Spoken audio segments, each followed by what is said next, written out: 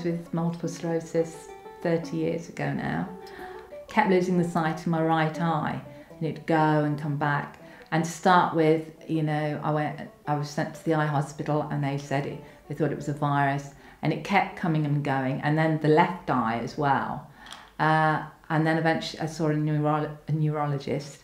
I was getting fearful of the future, that even putting glasses on and off, you know, if they drop down my nose, I'm going to have to sit there for however many hours so somebody else comes back to push them back up my nose. Talking to the optician about this, and I was quite upset.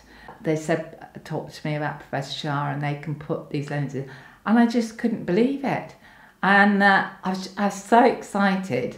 And I got home, and sort of 2 days later actually phoned up and actually managed to speak to him personally. He happened to be there.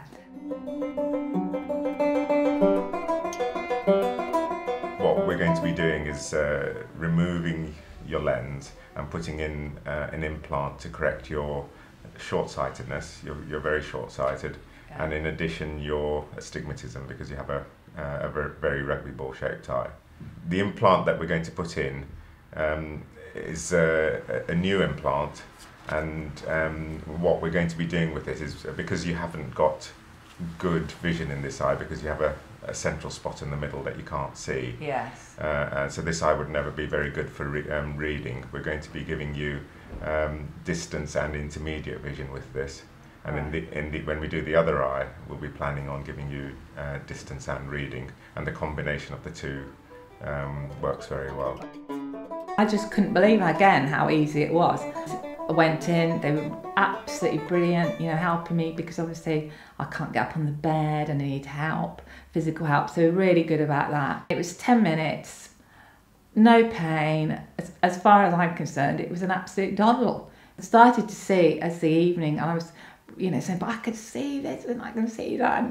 And then I could take the patch off in the morning, and then as that day went on, it just got clearer and clearer and clearer, and I could see the garden, down to the bottom of the garden. I could read text on my telephone, you know, was watching the television. I still feel now, I'm still excited, because I'm still finding things that I hadn't even thought about, that I have missed doing over the last few years. You know, go to a restaurant now. When we were on holiday, I could read the menu. The last 30 years, I've just lost things all the time, you know, little bits going as time has gone by. And to have something that works, that has never worked before, it is a miracle. That's, you know, that's what I truly believe. You know, that's how I feel. To other people, this may seem a really small thing. For me, it's a big thing. It's given me back, I feel, a bit of dignity.